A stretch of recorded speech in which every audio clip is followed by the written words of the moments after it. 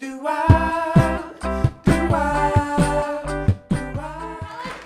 how you got your start. Well, I'm from St. Louis, Missouri. I think I was about 17 years old, and I was working in a pool hall. Had become a pretty good pool shooter, and I was hustling there. Sometimes I would clean the tables, and sometimes I would mop the floor, sweep the floor. You know, I'd pick up a couple of dollars here, a couple of dollars there. So one day, these guys came in, 5 guys, different color outfits, green, purple, red. They looked like peacocks coming through the door, all these different colors. And they had cars that matched the colors of their suits. And they had women in the car. I mean, I was 17, but still, they had the Jennifer Lopez asses. Those, I mean, big asses, you know. I had been confused as to what I wanted to be in life. But when I see these guys, I said, whatever the fuck they is, that's what I want to be. Whatever they is, that's what they want to be. So as fate would have it, I stayed right around the corner from them. And I would go over to their house, and they was teaching me how to cheat in cards. I could deal off the bottom of the deck and deal a second card, and I could shoot 3 or 4 pair of dice. And this is what I was doing. And sometimes I'd run to the store, walk the poodles, take the cards and get them washed, just to make a couple of dollars. But in the process, they were teaching me, like I say, how to cheat in cards, cheat in dice. So eventually, these girls went to coming through, and this girl said she took $500 out of this guy's pocket, and the other girl said she took $700 out of this guy's pocket. And I said, well, what the fuck? I ain't getting no money with these cards and dice. Yeah. I want to be a pickpocket. Totally. So I went to my teacher. I told him, I said, look, I want to be a pickpocket. He said, you don't know anything about picking pockets. I said, I didn't know a goddamn thing about dice and cards. So you told me, teach me how to be a pickpocket. Well, he wasn't that good at stuff. He knew the basics, but he didn't actually know what he was doing. You know, I got more from the girls than I got from him.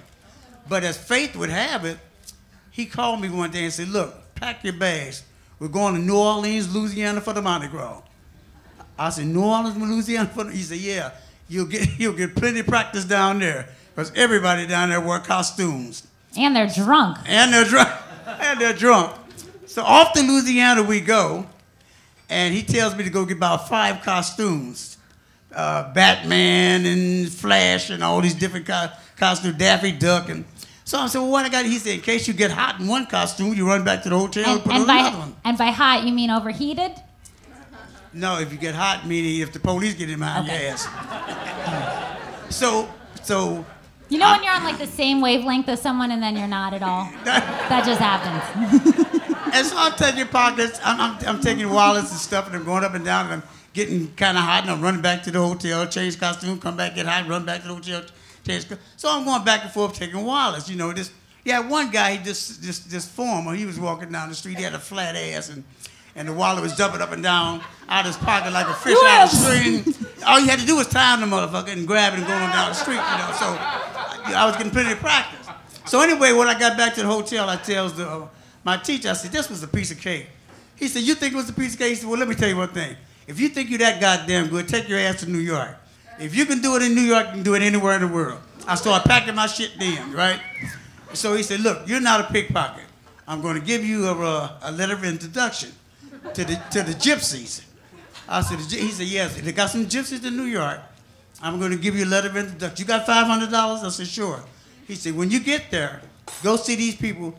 They'll brush you up, teach you how to be a real pickpocket, because you're at the beginner stage.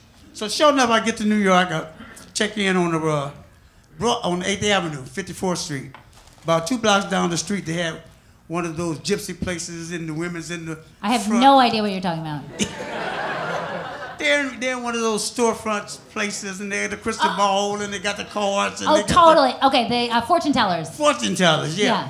And you're like, why am I going to get my fortune read by someone who can't even have a full floor? They just have the little window. Yeah, but yeah, so anyways, when go on. So when I did all this card stuff, that bullshit. So I go in and I say, look, I'm looking for Ralphie.